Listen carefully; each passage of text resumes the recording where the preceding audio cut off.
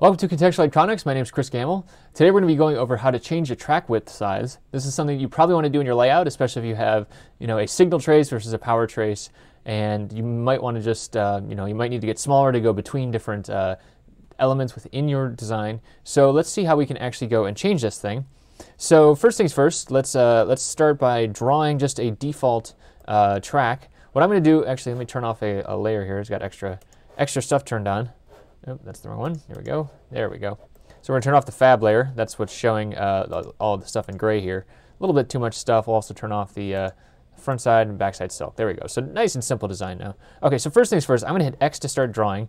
And if I start drawing a track, great. Double click to finish, and we're all done. Okay, so first thing to note here is that this is 10 mils. How can I tell? Well, this is up in the upper left corner. You can see that the track width is set to 10 mils or 0.254 millimeters. I actually have started using mostly metric for my layouts, including for the track width, which is usually spec'd in mils, which is thousandths of an inch.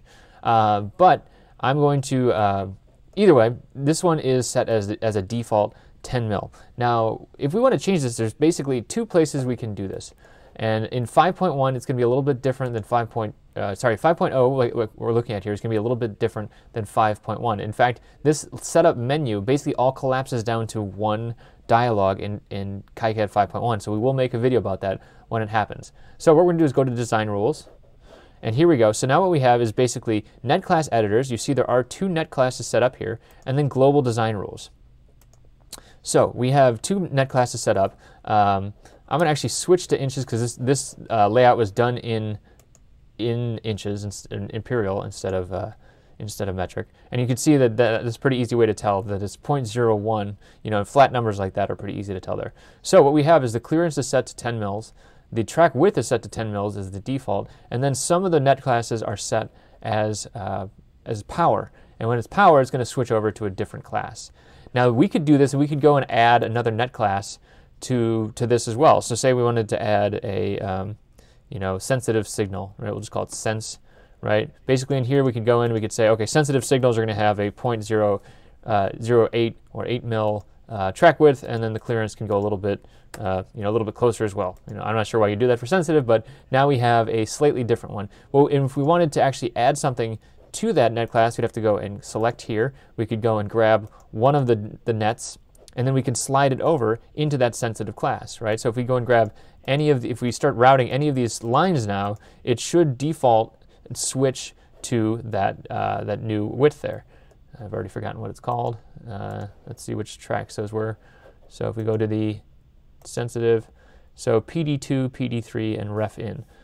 Okay, so I think that's on the backside components here. Let's see, here we go, ref in. So this is ref in. So this one should be a 10 mil component. We mouse over, hit E. We should be able to see, okay, this is a 10 mil trace here. But now if I start drawing a new one, it should, and you see in the upper left there, it did switch to an 8 mil trace because we added to that net class. So that is definitely one way you can go and change the trace width, is by actually assigning a net to a net class, and then every time you start routing that net, you're going to grab that new width there. Personally, I like to be able to switch things kind of more arbitrarily, and this is going to be something you have to feel out over time, and something we talk about in contextual electronics of why you'd want to do this. Why would you go size up or size down for different traces? Normally I start with the default, so let's go to the Global Design Rules. So this sets us up as, so this was set up for the Ashpark process. So it's set at 6 mils, which is the minimum track width, and then also the minimum via diameter is 27 mils wide. This has actually changed in the meantime, but 27 mils wide for the total annular ring, and then 13 mil for the drill. Okay, so if we want to go and add let's just talk about the trace width now. If we want to change that, we can actually go and add additional options here. And so what I usually do is I start doing multiple. So if 6 mil is our default, I'm going to go to 0.012, and then 0.024, 0.024, and then let's go 0.048, 0.048. Okay, and then this should all this should not throw any errors because our minimum, as long as these are not set less than the minimum track width, we should be okay. Now what we can also do is set our default to that minimum track clearance or track width as well. So let's do that. So we're going to say now our default is 6 mils instead of 10 mils. We're going to hit OK. And now when I start routing any generic trace, let's just grab, how about this one?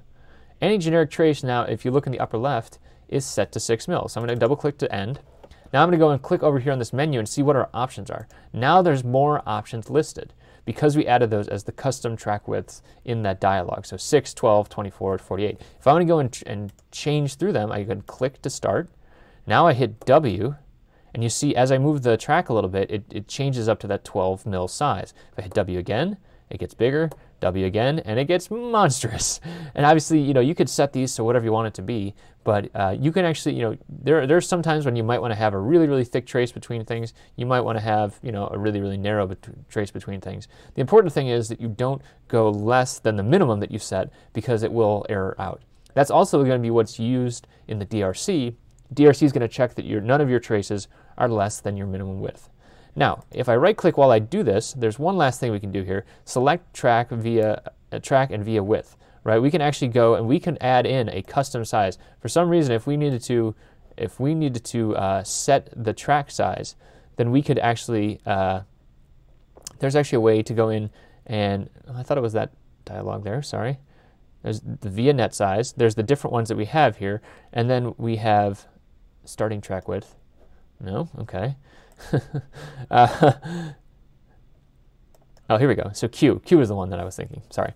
So we can actually go and we can add this in. We can make this whatever we want it to now. So now we can make it really monstrous, and now it's huge, right? We would never do that, but that just kind of shows that if we hit Q while we're doing things, we can actually change things. I thought it was that other dialog, but the other dialog just kind of shows all of the different options that we have there. So if we change this back down to 6 mils, now there we go. All right. So if we wanted to edit in situ, we can do that. We can right-click, or sorry, mouse over, hit E. Hit E. Okay, there we go. Mouse over and hit E, and we should be able to change just this segment to something a little bit thicker there. And you see that we did select that segment, hit E. We can change that to something thicker. Now, if you want to go to something thicker, and say you want to just redraw this entire track to be a little thicker, what I usually do is I will select my track width, and you can see as I hit W, and Control W actually makes it smaller, W makes it larger. So I could just say, okay, let's go to 24 mil width. I'm going to start a track again, and then I'll draw. That's not right. I think because I set the, let's see, because I set it as the starting track width. Let's go to custom size. So now, if I hit Control W, there we go. Now if I draw over top of it, it actually does replace it with that differently sized track. And that's a way to, if you need to thicken up a track after you've already placed it, you could always go and delete it. But in this case, I just wanted to draw over top of it, and then that allows me to have that thicker trace there. So there's a lot of options to change the track width of your design. If you need to have a thicker trace, usually is better for carrying more power and more current.